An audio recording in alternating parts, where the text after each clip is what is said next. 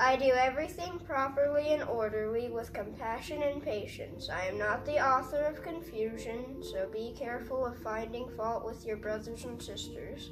Be encouraging, kind-hearted, and loving, even at times when you disagree, or when things aren't being done the way you'd like to see them done. Remain open-minded, light-hearted, and non-judgmental. Show mercy. This is my will, darling child. Be kind.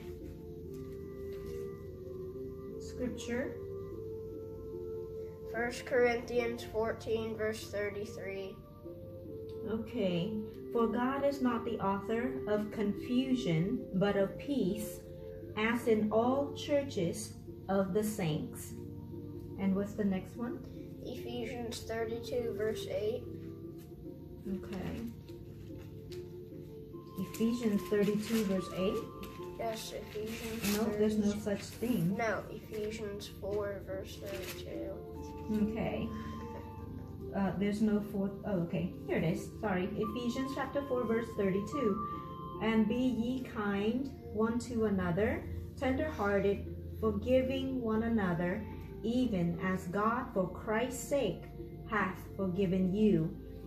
So God for Christ's sake has forgiven us, so we must forgive others and be tender-hearted and kind. Amen.